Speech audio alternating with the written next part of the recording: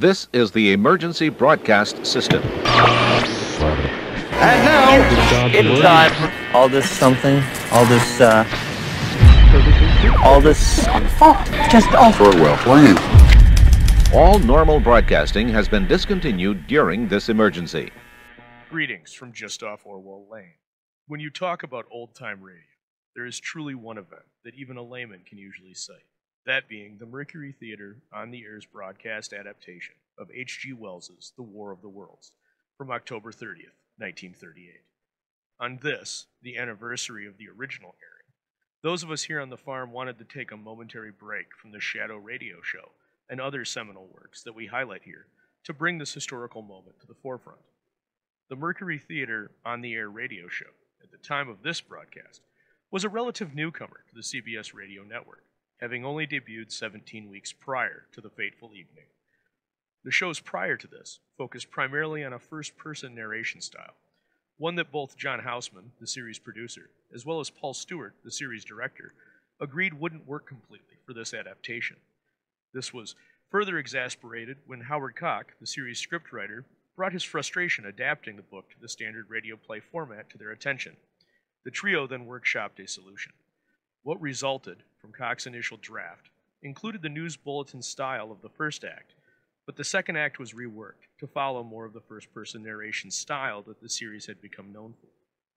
With the deadline quickly approaching, and Orson Welles unable to be contacted due to being in the midst of a 36-hour preparation for another play, Houseman and Stewart lied to Koch to motivate him to finish it.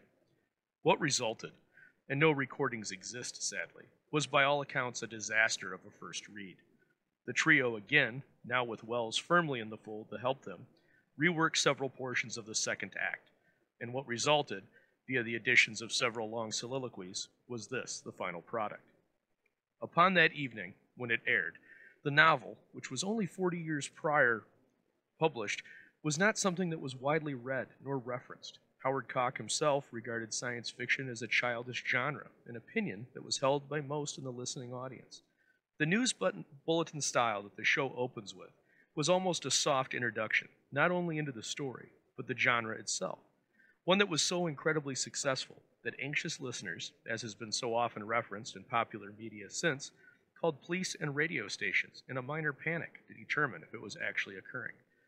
By the next morning, the cherub-faced 23-year-old Orson Welles, already well known for his stage work and the previous year's work on the Shadow Radio Show presented by Blue Coal, was the talk of the country, landing on the front page of almost every major paper.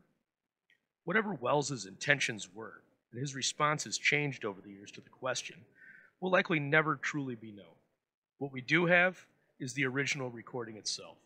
So from October 30th, 1938, the Mercury Theater on the Air presents The War of the Worlds. The Columbia Broadcasting System and its affiliated stations present Orson Welles and the Mercury Theater on the Air in The War of the Worlds by H.G. Wells.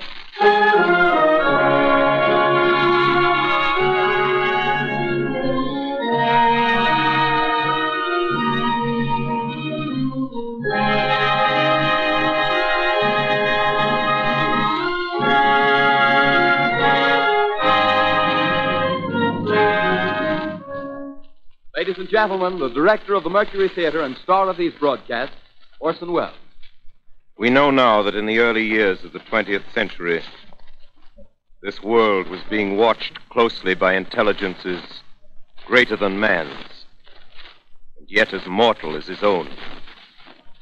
We know now that as human beings busied themselves about their various concerns, they were scrutinized and studied, perhaps almost as narrowly as a man with a microscope might scrutinize the transient creatures that swarm and multiply in a drop of water. With infinite complacence, people went to and fro over the earth about their little affairs, serene in the assurance of their dominion over this small, spinning fragment of solar driftwood, which by chance or design, man has inherited out of the dark mystery of time and space. Yet across an immense ethereal gulf, minds that are to our minds as ours are to the beasts in the jungle, intellects, vast, cool, and unsympathetic, regarded this earth with envious eyes and slowly and surely drew their plans against us. In the 39th year of the 20th century came the Great Disillusionment. Near the end of October, business was better. The war scare was over. More men were back at work. Sales were picking up. On this particular evening, October 30th, the Crosley service estimated that 32 million people were listening in on radios. The next 24 hours, not much change in temperature. A slight atmospheric disturbance of undetermined origin is reported over Nova Scotia, causing a low-pressure area to move down rather rapidly over the northeastern states, bringing a forecast of rain accompanied by winds of light gale force.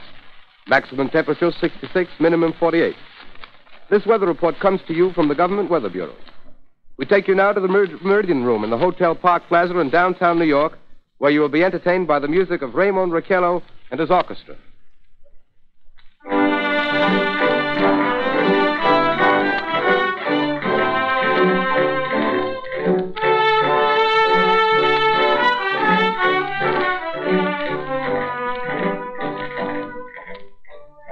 Good evening, ladies and gentlemen. From the Meridian Room in the Park Plaza Hotel in New York City, we bring you the music of Raymond Raquello and his orchestra. With a touch of the Spanish, Raymond Raquello leads off with La Comparsita.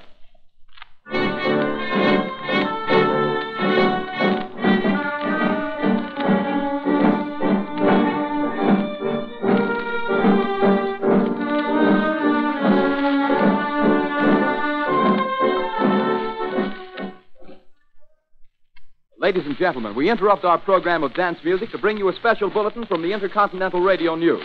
At 20 minutes before 8 Central Time, Professor Farrell of the Mount Jennings Observatory, Chicago, Illinois, reports observing several explosions of incandescent gas occurring at regular intervals on the planet Mars. The spectroscope indicates the gas to be hydrogen and moving toward the Earth with enormous velocity.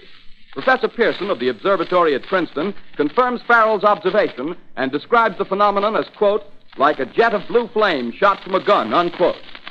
We now return you to the music of Raymond Raquello, playing for you in the Meridian Room of the Park Plaza Hotel, situated in downtown New York.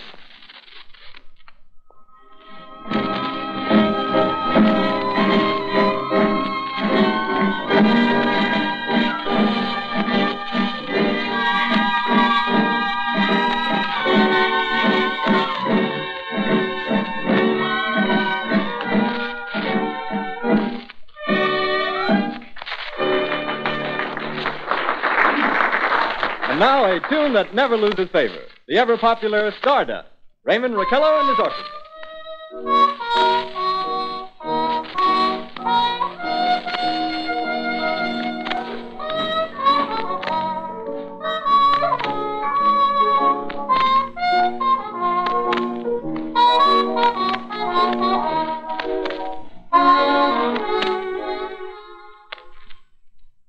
Ladies and gentlemen, following on the news given in our bulletin a moment ago, the Government Meteorological Bureau has requested the large observatories of the country to keep an astronomical watch on any further disturbances occurring on the planet Mars. Due to the unusual nature of this occurrence, we have arranged an interview with the noted astronomer, Professor Pierson, who will give us his views on this event. In a few moments, we will take you to the Princeton Observatory at Princeton, New Jersey. We return you until then to the music of Raymond Raquello and his orchestra.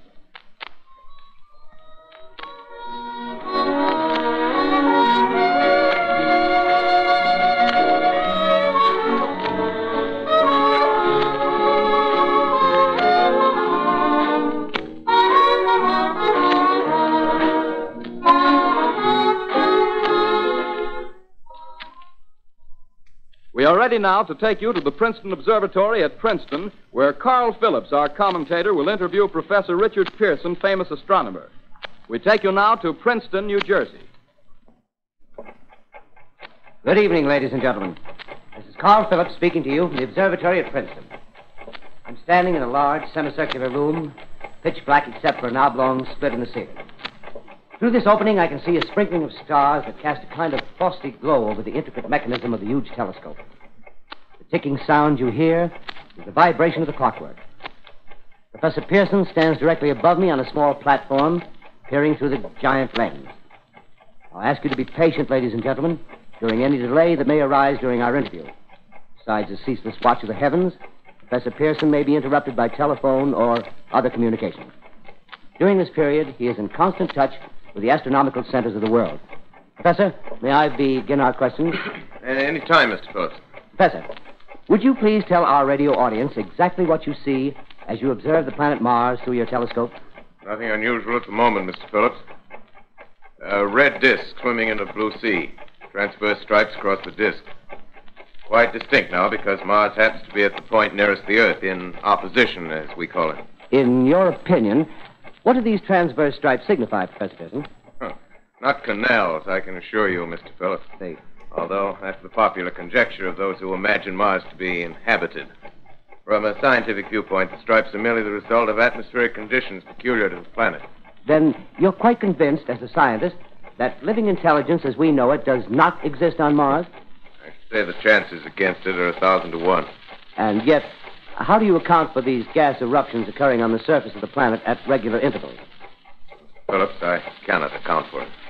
By the way, Professor, for the benefit of our listeners, how far is Mars from the Earth? Approximately 40 million miles. Well, that seems a safe enough distance. Just a moment, ladies and gentlemen. Someone has just handed Professor Pierson a message. While he reads it, let me remind you that we are speaking to you from the observatory in Princeton, New Jersey, where we are interviewing the world-famous astronomer, Professor Pierson. One moment, please. Professor Pierson has passed me a message which he has just received. Professor, may I read the message to the listening audience? Certainly, Mr. Phillips. Ladies and gentlemen, I shall read you a wire addressed to Professor Pierson from Dr. Gray of the Natural History Museum, New York. Quote, 9:15 p.m. Eastern Standard Time. Seismograph registered shock of almost earthquake intensity occurring within a radius of 20 miles of Princeton. Please investigate. Signed, Lloyd Gray, Chief of Astronomical Division. Unquote. Professor Pierson, could this occurrence possibly have something to do with the disturbances observed on the planet Mars? Hardly, Mr. Phillips. This is probably a meteorite of unusual size, and its arrival at this particular time is merely a coincidence. However, we shall conduct a search as soon as daylight permits. Thank you, Professor. Ladies and gentlemen, for the past 10 minutes, we've been speaking to you from the observatory at Princeton, bringing you a special interview with Professor Pierson, noted astronomer. This is Carl Phillips speaking. We are returning you now to our New York studio.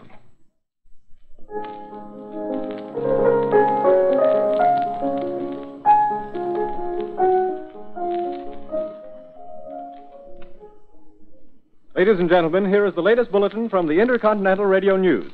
Toronto, Canada. Professor Morse of Macmillan University reports observing a total of 3 explosions on the planet Mars between the hours of 7:45 p.m. and 9:20 p.m. Eastern Standard Time.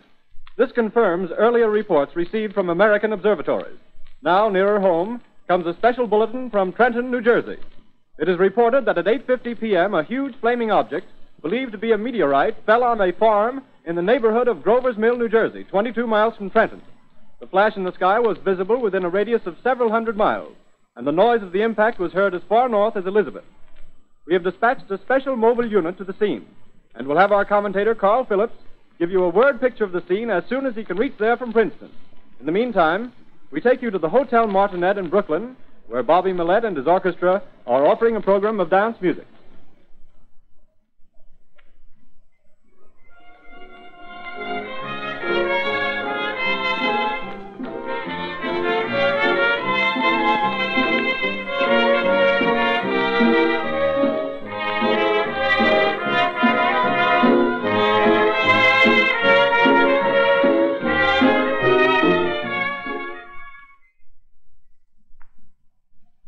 We take you now to Grover's Mill, New Jersey.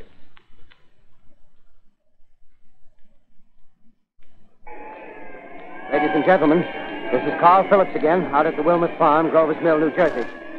Professor Pierson and myself made the 11 miles from Princeton in 10 minutes. Well, I hardly know where to begin. To paint for you a word picture of the strange scene before my eyes, like something out of a modern Arabian Nights. Well, I just got here. I haven't had a chance to look around yet. I guess that's it. Yes, I guess that's the thing directly in front of me, half buried in a vast pit. Must have struck with terrific force. The ground is covered with splinters of a tree. It must have struck on its way down. But I can see the object itself doesn't look very much like a meteor. At least not the meteors I've seen. It looks more like a huge cylinder. Has a diameter of, what would you say, Professor Pierson? What's that? What would you say, what's the diameter of this? About 30 yards. About 30 yards. The metal on the sheath is, well, I've never seen anything like it. The color is sort of yellowish white. It's curious. Spectators now are pressing close to the object in spite of the efforts of the police to keep them back. Getting in front of my line of vision. Would you mind standing one side, please? While the police are pushing the crowd back. Here's Mr. Wilmuth, owner of the farm here. He may have some interesting facts to add. Mr. Wilmuth, would you please tell the radio audience as much as you remember of this rather unusual visitor that dropped in your backyard? Step closer, please. Ladies and gentlemen, this is Mr. Wilmuth. Well, I was listening to the radio. Closer and louder, please. Pardon me? Louder, please, closer. Yes. I was listening to the radio and kind of drowsing. That professor fellow was talking about Mars, so I was half dozing and half... Yes, Mr. Wilmuth, and then what happened? Well, as I was saying, I was listening to the radio, kind of halfway. Yes, Mr. Wilmuth, and then you saw something. Well, not first off. I heard something. And what did you hear? A hissing sound like this. Kind of like a 4th of July rocket. Yes, then what? I turned my head out the window and would have sworn I was to sleep and dreaming. Yes? I seen a kind of greenish streak and then zingo.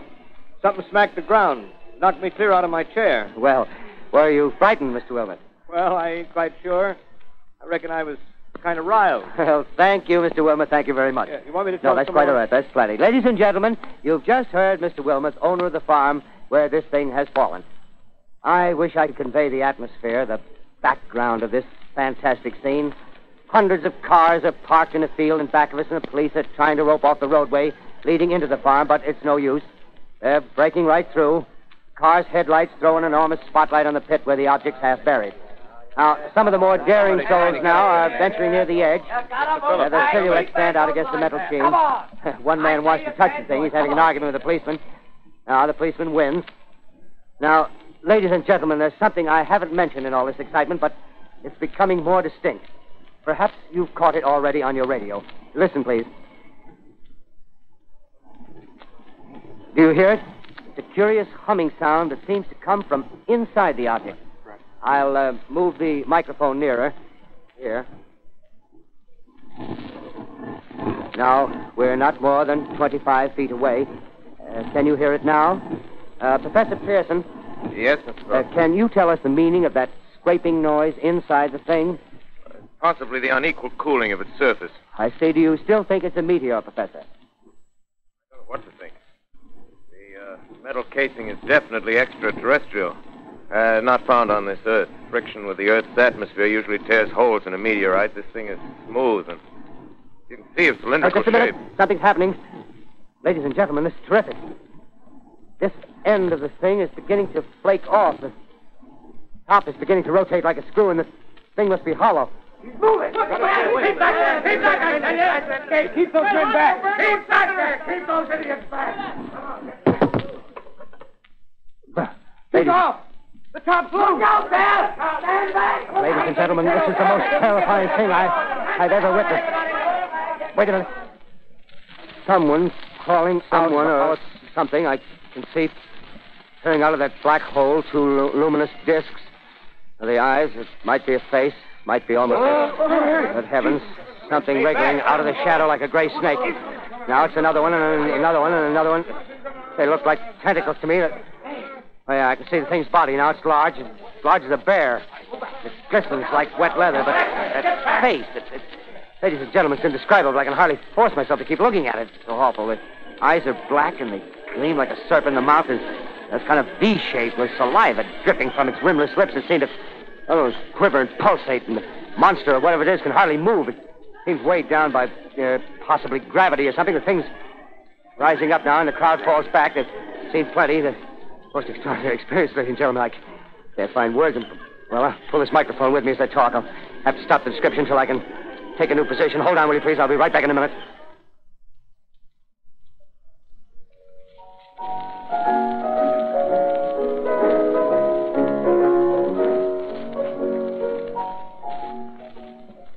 We are bringing you an eyewitness account of what's happening on the Wilmuth Farm, Grover's Mill, New Jersey.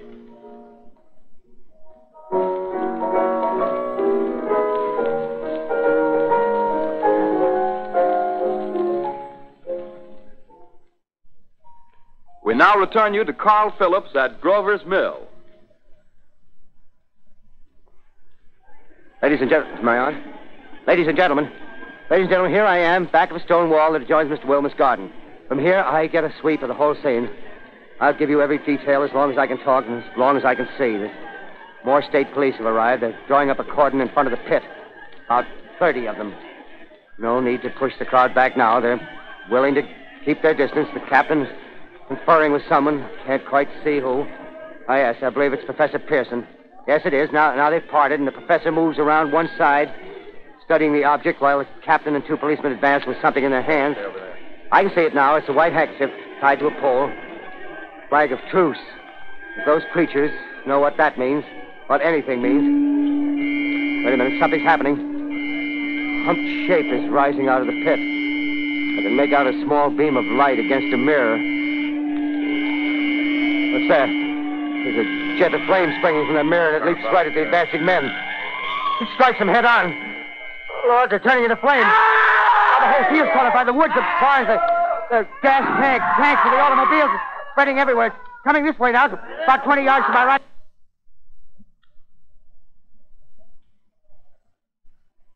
Ladies and gentlemen, due to circumstances beyond our control, we are unable to continue the broadcast from Grover's Mill. Evidently, there's some difficulty with our field transmission. However, we will return to that point at the earliest opportunity. In the meantime, we have a late bulletin from San Diego, California.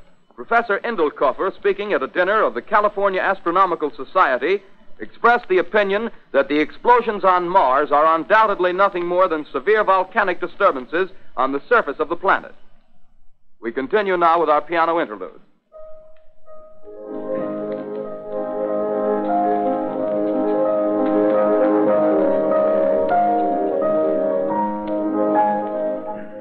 Ladies and gentlemen, I've just been handed a message that came in from Grover's Mill by telephone. Just one moment, please. At least 40 people, including 6 state troopers, lie dead in a field east of the village of Grover's Mill, their bodies burned and distorted beyond all possible recognition. The next voice you hear will be that of Brigadier General Montgomery Smith, commander of the state militia at Trenton, New Jersey. I have been requested by the governor of New Jersey to place the counties of Mercer and Middlesex as far west as Princeton and east to Jamesburg under martial law. No one will be permitted to enter this area except by special pass issued by state or military authorities. 4 companies of state militia are proceeding from Trenton to Grover's Mill and will aid in the evacuation of homes within the range of military operations. Thank you. You have just been listening to General Montgomery Smith, commanding the state militia at Trenton. In the meantime, further details of the catastrophe at Grover's Mill are coming in. The strange creatures, after unleashing their deadly assault, crawled back in their pit and made no attempt to prevent the efforts of the firemen to recover the bodies and extinguish the fire. The combined fire departments of Mercer County are fighting the flames which menace the entire countryside. We have been unable to establish any contact with our mobile unit at Grover's Mill, but we hope to be able to return you there at the earliest possible moment. In the meantime, we take you to... Just one moment, please. Ladies and gentlemen, I have just been informed that we have finally established communication with an eyewitness of the tragedy. Professor Pierson has been located at a farmhouse near Grover's Mill, where he has established an emergency observation post. As a scientist, he will give you his explanation of the calamity. The next voice you hear will be that of Professor Pierson, brought to you by direct wire. Professor Pierson. Of the creatures in the rocket cylinder at Grover's Mill, I can give you no authoritative information, either as to their nature, their origin, or their purposes here on Earth. Of their destructive instrument, I might venture some conjectural explanation. For want of a better term, I shall refer to the mysterious weapon as a heat ray. It's all too evident that these creatures have scientific knowledge far in advance of our own. It's my guess that in some way they are able to generate an intense heat in a chamber of practically absolute non-conductivity. This intense heat they project in a parallel beam against any object they choose by means of a polished parabolic mirror of unknown composition, much as the mirror of a lighthouse projects a beam of light. That is my conjecture of the origin of the heat ray. Thank you, Professor Pierson. Ladies and gentlemen, here is a bulletin from Trenton. It is a brief statement informing us that the charred body of Carl Phillips has been identified in a Trenton hospital. Now, here's another bulletin from Washington, D.C. The Office of the Director of the National Red Cross reports 10 units of Red Cross emergency workers have been assigned to the headquarters of the state militia, stationed outside of Grover's Mill, New Jersey. Here's a bulletin from State Police, Princeton Junction. The fires at Grover's Mill and vicinity are now under control. Scouts report all quiet in the pit, and there is no sign of life appearing from the mouth of the cylinder. Now, ladies and gentlemen, we have a special statement from Mr. Harry McDonald, Vice President in charge of operations. We have received a request from the state militia of Trenton to place at their disposal our entire broadcasting facilities. In view of the gravity of the situation, and believing that radio has a responsibility to serve in the public interest at all times, we are turning over our facilities to the state militia at Trenton. We take you now to the field headquarters of the state militia near Grover's Mill, New Jersey. This is Captain Lansing of the Signal Corps, attached to the state militia, now engaged in military operations in the vicinity of Grover's Mill. Situation arising from the reported presence of certain individuals of unidentified nature is now under complete control.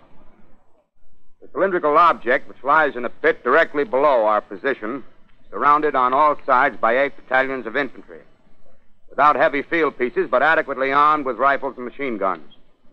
All cause for alarm, if such cause ever existed, is now entirely unjustified. Things, whatever they are, do not even venture to poke their heads above the pit. I can see their hiding place plainly in the glare of the searchlights here. With all their reported resources, these creatures can scarcely stand up against heavy machine gun fire. Anyway, it's an interesting outing for the troops. I can make out their khaki uniforms crossing back and forth in front of the lights. Looks almost like a real war. There appears to be some slight smoke in the woods bordering the Millstone River, probably fire started by campers. Well, we ought to see some action soon. One of the companies is deploying on the left flank. A quick thrust and it'll all be over. Now, wait a minute. I see something on top of the cylinder. No, it's nothing but a shadow. Now the troops are on the edge of the Wilmuth farm. 7,000 armed men closing in on an old metal tube. A tub, rather. Well, wait, that wasn't a shadow. It's something moving. Solid metal, kind of a shield-like affair rising up out of the cylinder. It's going higher and higher. What? It's standing on legs, actually rearing up on a sort of metal framework. Now it's reaching above the trees and the searchlights are on it. Hold on.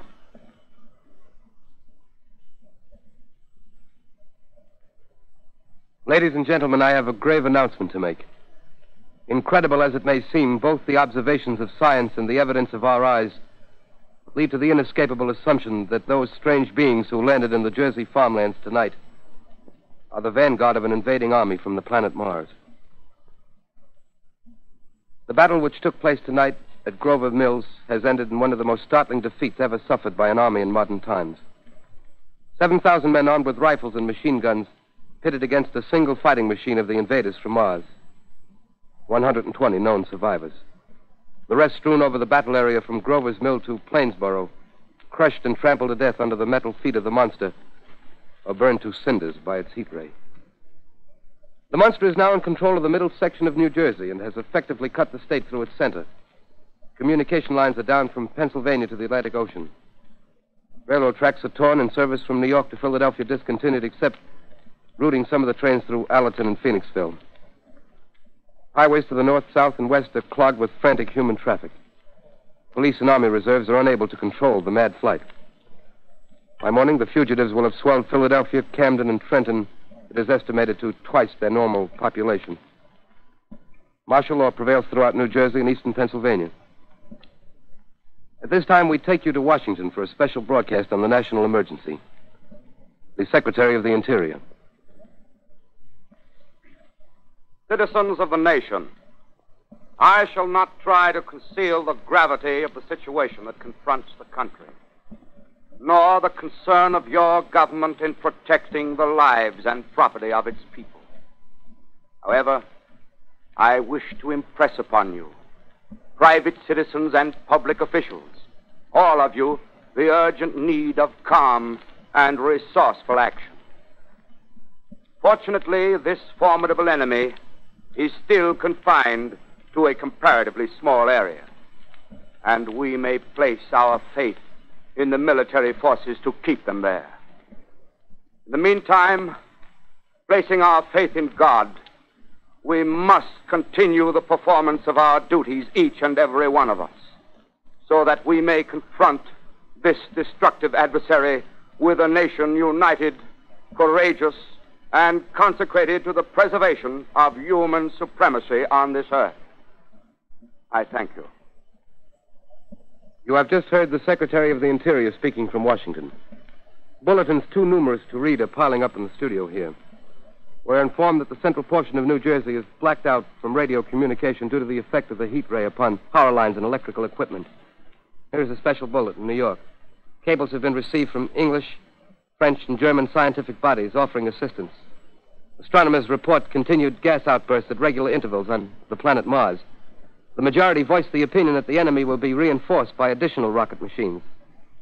There have been several attempts made to locate Professor Pierson of Princeton, who has observed Martians at close range.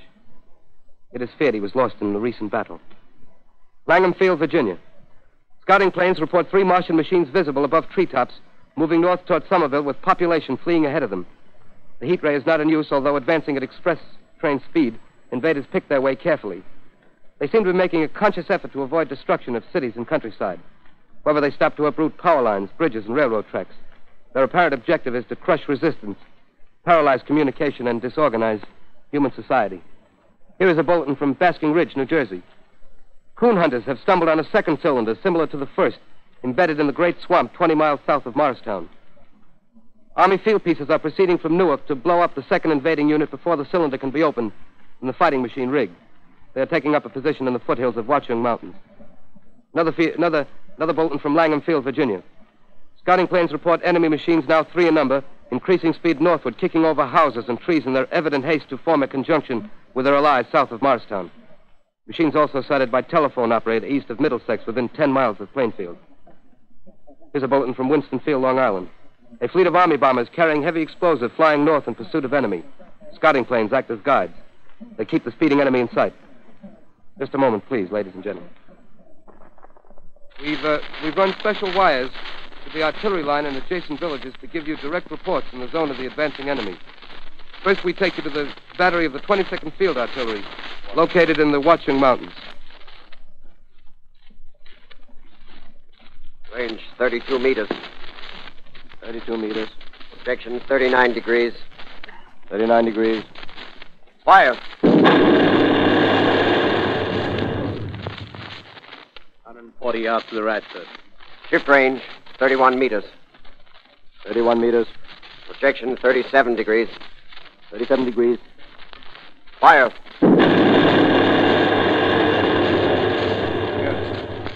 Hit, sir.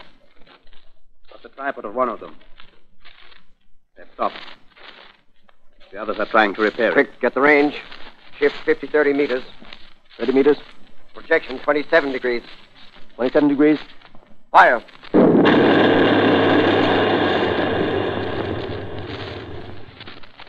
Can't see the shell land, sir. Letting off a smoke. What is it? Black smoke, sir. Moving this way. Lying close to the ground. Moving fast. Put on gas masks. Get ready to fire. Shift to 24 meters. 24 meters. Projection 24 degrees. 24 degrees. Fire.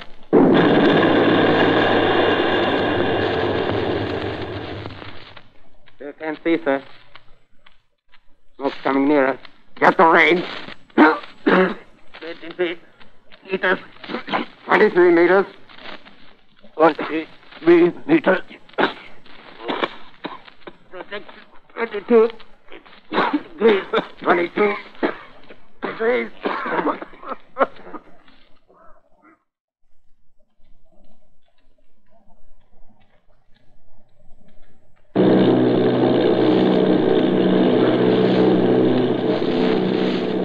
Army bombing plane V-843 off Bayonne, New Jersey. Lieutenant Voght, commanding 8 bombers, reporting to Commander Fairfax, Langham Field.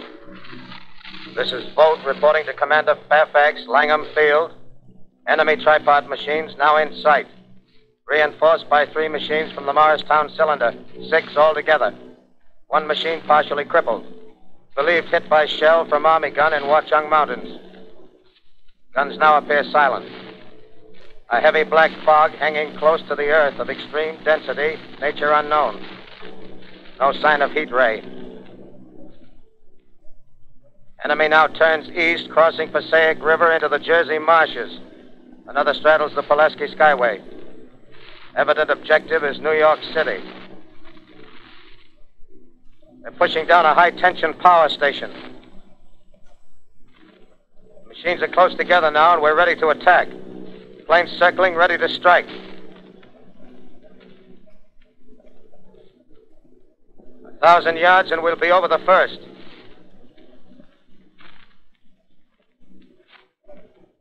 $800 yards.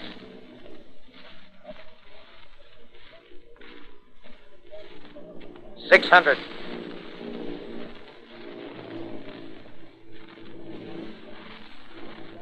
$400. $200. There they go. The giant arm raised. Green flash. They're spraying us with flame. 2,000 feet. Engines are giving out. No chance to release bombs. Only one thing left. Drop on them, plane and all. We're diving on the first one. Now the engine's gone. 8.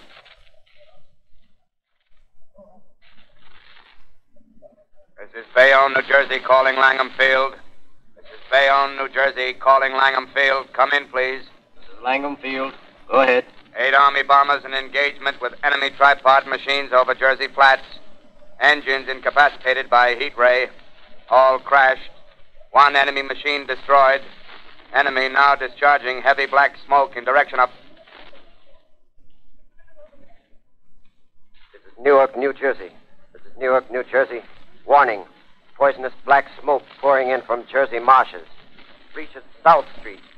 Gas masks useless. Urge population to move into open spaces. Automobiles use routes 7, 23, 24. Avoid congested areas. Smoke now spreading over Raymond Boulevard.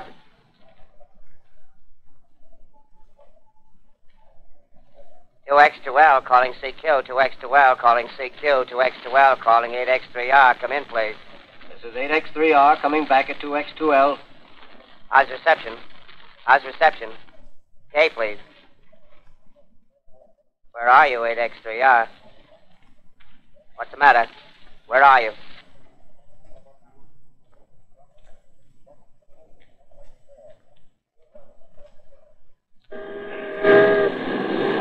I'm speaking from the roof of Broadcasting Building. I'm speaking from the roof of Broadcasting Building, New York City. The bells you hear are ringing to warn the people to evacuate the city as Martians approach.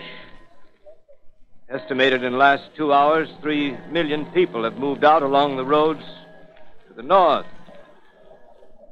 Hutchison River Parkway is still kept open for motor traffic. Avoid bridges to Long Island, hopelessly jammed. All communication with Jersey Shore closed 10 minutes ago. No more defenses. Our army is wiped out. Artillery, Air Force, everything wiped out. This may be the last broadcast. We'll stay here to the end. People are holding service here below us in the cathedral. Now I look down the harbor, all manner of boats, overloaded with fleeing population pulling out from docks. Streets are all jammed. Noise and crowds like New Year's Eve in city. Wait a minute. The enemy is now in sight above the Palisades. Five great machines. First one is crossing the river. I can see it from here, wading the Hudson like a man wading through a brook. A bulletin is handed me. Martian cylinders are falling all over the country. One outside of Buffalo, one in Chicago, St. Louis. Seem to be timed and spaced. Now the first machine reaches the shore. He stands watching, looking over the city. Steel cowlish head is even with the skyscrapers. He waits for the others. They rise like a line of new towers on the city's west side. Now they're lifting their metal hands. This is the end now. Smoke comes out, black smoke drifting over the city. People in the streets see it now. They're running toward the East River, thousands of them, dropping in like rats. Now the smoke's spreading faster. It's reached Times Square. People are trying to run away from it, but it's no use. They're falling like flies. Now the smoke's crossing 6th Avenue, 5th Avenue, 100 yards away. It's 50 feet.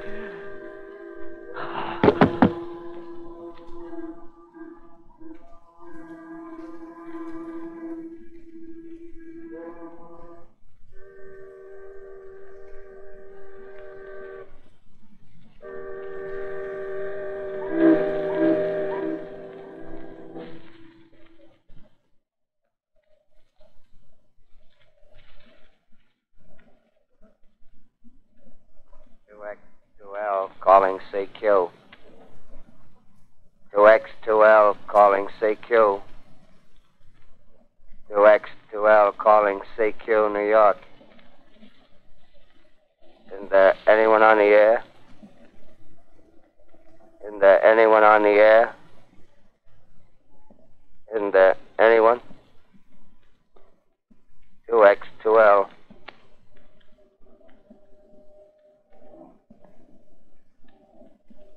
You are listening to a CBS presentation of Orson Welles and the Mercury Theater on the Air in an original dramatization of The War of the Worlds by H.G. Wells. The performance will continue after a brief intermission. This is the Columbia Broadcasting System. The War of the Worlds by H.G. Wells, starring Orson Welles and the Mercury Theater on the Air.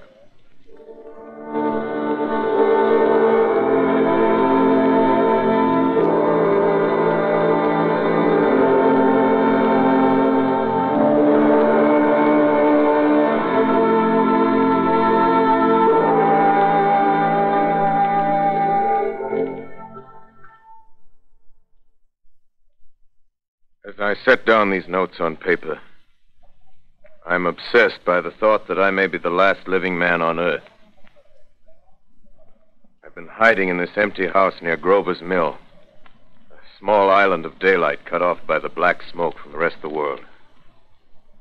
All that happened before the arrival of these monstrous creatures in the world now seems part of another life. A life that has no continuity with the present. Furtive existence of the lonely derelict who pencils these words on the back of some astronomical notes bearing the signature of Richard Pierson. I look down at my blackened hand and I try to connect them with a professor who lives at Princeton and who, on the night of October 20th, glimpsed through his telescope an orange splash of light on a distant planet. My wife, my colleagues, my students, my books, my observatory, my world. Where are they? Did they ever exist? Am I Richard Pierson? What day is it? Do days exist without calendars? Does time pass when there are no human hands left to wind the clocks? Writing down my daily life, I tell myself I shall preserve human history between the dark covers of this little book that was meant to record the movements of the stars. But to write, I must live, and to live, I must eat. Find moldy bread in the kitchen and an orange not too spoiled to swallow. Keep watch at the window.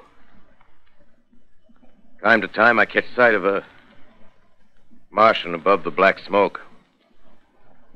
Smoke still holds the house in its black coil, but at length there's a hissing sound, and suddenly I see a Martian mounted on his machine, spraying the air with a jet of steam as if to dissipate the smoke. I watch in a corner as his huge metal legs nearly brush against the house. Exhausted by terror, I fall asleep. Morning. Morning. Sun streams in the window. Black cloud of gas is lifted, and the scorched meadows to the north look as though a black snowstorm had passed over them. I venture from the house. I make my way to a road, no traffic. Here and there, a wrecked car, baggage overturned, a blackened skeleton.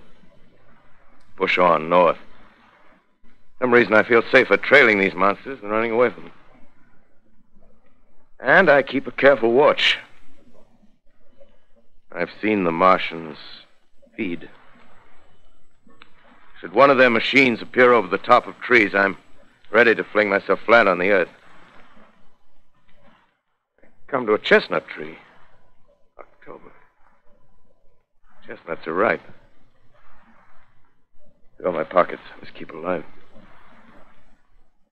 2 days I wander in a vague northerly direction through a desolate world. Finally, I notice a living creature. A small red squirrel in a beech tree. I stare at him and wonder. He stares back at me. I believe at that moment the animal and I shared the same emotion.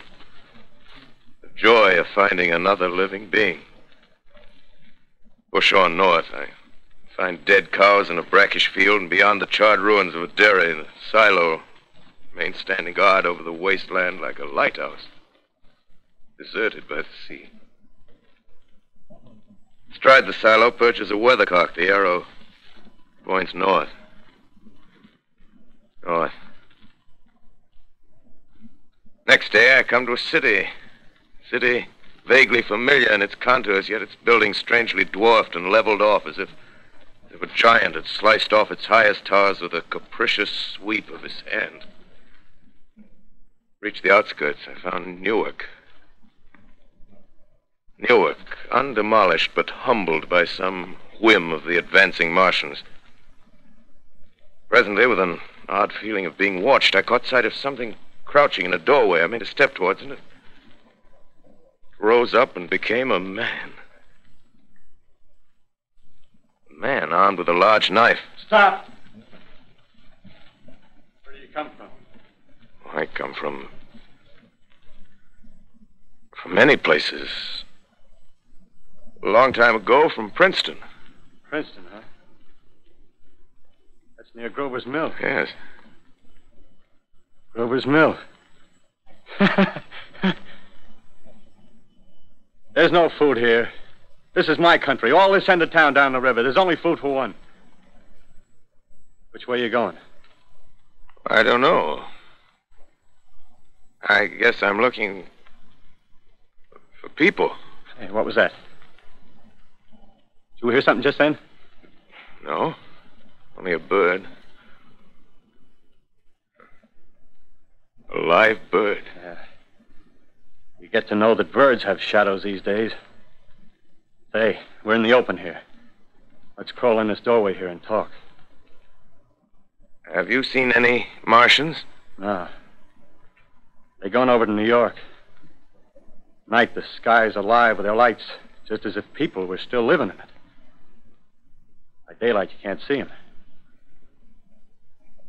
5 days ago, a couple of them carried something big across the flats from the airport. I think they're learning how to fly. Fly? Yeah, fly. Then it's all over with humanity. Stranger, there's still you and I. 2 of us left. Yeah. They got themselves in solid. They wrecked the greatest country in the world. Those green stars, they're probably falling somewhere every night. They've only lost one machine. There isn't anything to do. We're done. We're licked. Where were you? You're in a uniform. Yeah, what's left of it. I was in the militia. National Guard. That's good. There wasn't any war. Any more than there's war between men and ants. Yes, but we're eatable ants. I found that out. What'll they do to us? I thought it all out. Right now, we're caught as we're wanted. A Martian only has to go a few miles to get a crowd on the run. But they won't keep on doing that. They'll begin catching us systematic, like keeping the best and storing us in cages and things. They haven't begun on us yet. Not begun? Not begun. All that's happened so far is because we don't have sense enough to keep quiet. Bothering them with guns and such stuff and losing our heads and rushing off in crowds. Now, instead of our rushing around blind, we got to fix ourselves up. Fix ourselves up according to the way things are now. Cities, nations, civilization, progress. Yes, but if that's so, what is there to live for? Well, there won't be any more concerts for 1,000,000 years or so and no nice little dinners at restaurants. If it's amusement you're after, I guess the game's up. What is there left? Life, that's what. I want to live. Yeah, and so do you. We're not going to be exterminated. And I don't mean to be caught either. Tamed and fattened and bred like an ox. What are you going to do? I'm going on. Right under their feet. I got a plan. We men, as men, we're finished. We don't know enough. We got to learn plenty before we got a chance. We've got to live and keep free while we learn, see? I've thought it all out, see? Well, tell me the rest. Well, it isn't all of us that are made for wild beasts. That's what it got to. That's what it got to be. That's why I watched you. Watched you. All those little office workers that used to live in these houses. They be no good. They haven't any stuff in them. They used to run off to work. I've seen hundreds of them running to catch their commuter's train in the morning, afraid they'd get canned if they didn't. Running back at night, afraid they wouldn't be in time for dinner. Lives insured and a little invested in case of accidents. Yeah, and on Sundays, worried about the hereafter. Well, the Martians, they'll be a godsend for those guys.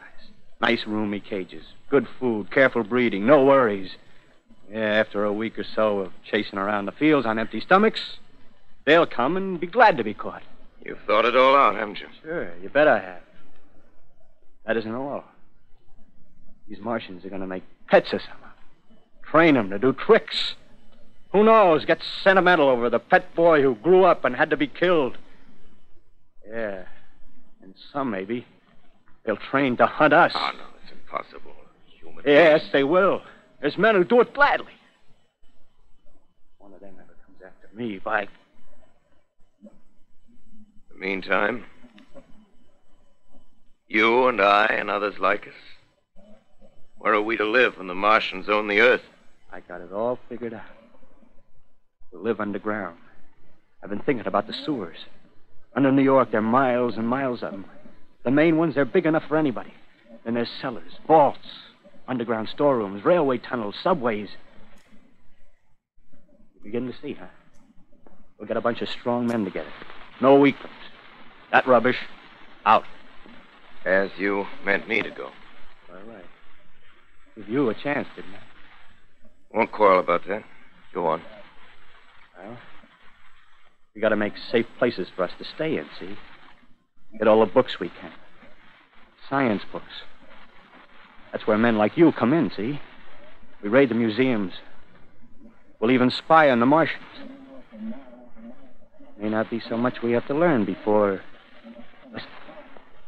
Just imagine this. 4 or 5 of their own fighting machines suddenly start off. Heat rays right and left. Not a Martian in them. Not a Martian in them, see? But men. Men who've learned the way how. May even be in our time. Gee. Imagine having one of them lovely things with its heat ray wide and free. We'd turn it on Martians. We'd turn it on men. We'd bring everybody down on their knees. That's your plan. Yeah. You. Me. Few more of us. We'd own the world. I see. Hey. Hey, what's the matter? Where are you going? Not to your world. Bye, stranger.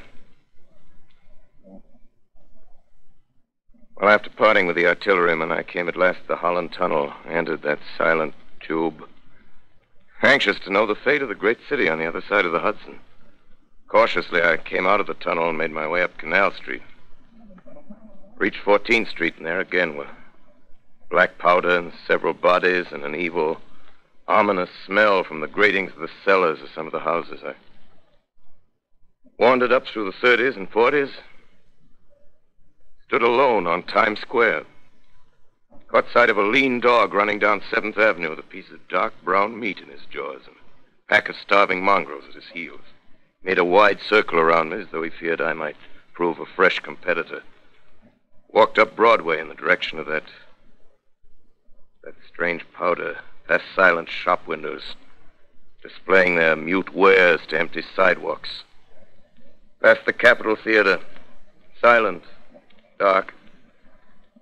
Past a shooting gallery where a row of empty guns faced an arrested line of wooden ducks. Near Columbus Circle, I noticed models of 1939 motor cars in the showrooms facing empty streets. Over the top of the General Motors building, I watched a flock of black birds circling in the sky. Hurried on. Suddenly, I caught sight of the hood of a Martian machine, standing somewhere in Central Park, gleaming in the late afternoon sun. An insane idea. I rushed recklessly across Columbus Circle and into the park. I climbed a small hill above the pond at 60th Street, and from there I could see, standing in a silent row along the mall, 19 of those great metal Titans, their cowls empty, their steel arms hanging listlessly by their sides. I looked in vain for the monsters that inhabit those machines. Suddenly, my eyes were attracted to the immense flock of black birds that hovered directly below me. They circled to the ground. And there before my eyes, stark and silent, lay the Martians with the hungry birds pecking and tearing brown shreds of flesh from their dead bodies. Later, when their bodies were examined in laboratories, it was found that they were killed by the putrefactive and disease bacteria against which their systems were unprepared. Slain, after all, man's defenses had failed by the humblest thing that God, His wisdom, has put upon this earth. Before the cylinder fell, there was a general persuasion that through all the deep of space, no life existed beyond the petty surface of our minute sphere. Now we see further.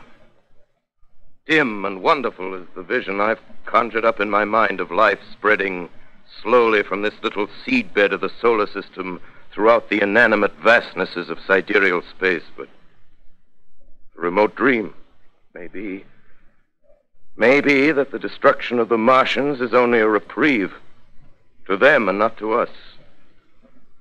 The future ordained, perhaps. Strange it now seems to sit in my peaceful study at Princeton, writing down this last chapter of the record, begun at a deserted farm in Grover's Mill. Strange to watch children playing in the streets. Strange to see young people strolling on the green where the new spring grass heals the last black scars of a bruised earth. Strange to watch the sightseers enter the museum where the dissembled parts of a Martian machine are kept on public view. Strange when I recall the time when I first saw it. Bright and clean-cut, hard and silent under the dawn of that last great day.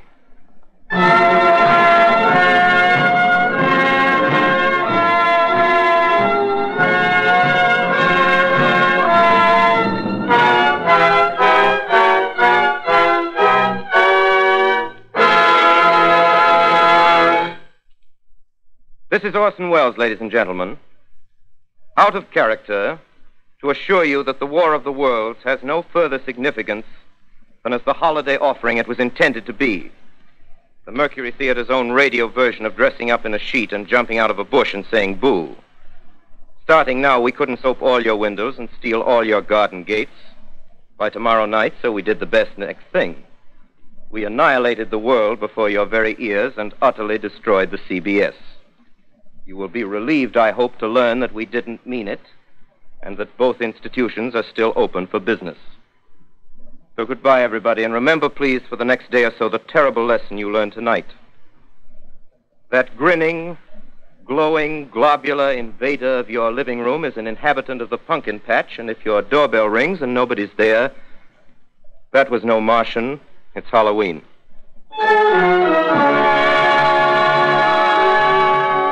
Tonight, the Columbia Broadcasting System and its affiliated stations coast to coast has brought you The War of the World by H.G. Wells, the 17th in its weekly series of dramatic broadcasts featuring Orson Welles and the Mercury Theater on the air.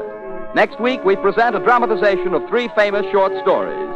This is the Columbia Broadcasting System.